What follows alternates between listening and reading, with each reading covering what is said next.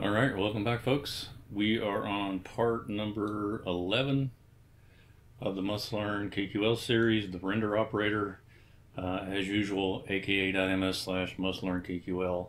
Take a look at Rod's content that's probably a little more detailed than what I'm doing here, but you'll get the general idea. So, render operator, if we're looking at security events, pretty standard or so. For the last 7 days, pull all the security events, and we want to put them in buckets of a day, which you can see here, and in the results we have one for the 19th, 18th, 14th, and so on.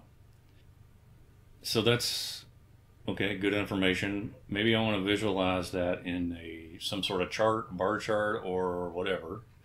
You can do that with the render operator. And we'll take that same data, put it in a bar chart. There are a few different options you can use here. If you take out the bar chart, control space, and these are your options. So an area chart gives you a little bit different view.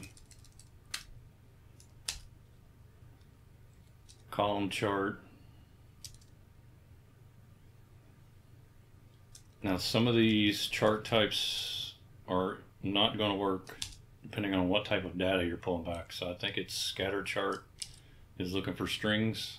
No, that's not it. It's pie chart.